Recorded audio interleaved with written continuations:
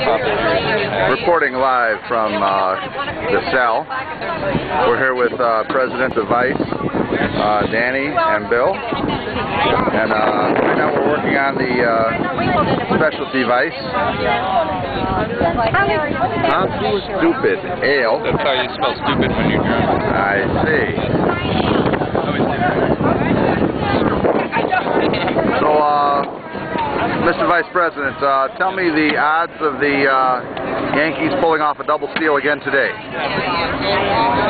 The odds of a double steal are about 1 in 1,000. 1 in 1,000. The odds of the Yankees winning are probably 1 in 1. That's what I think. It's pretty good odds. 1 in 1. Maybe 1.1.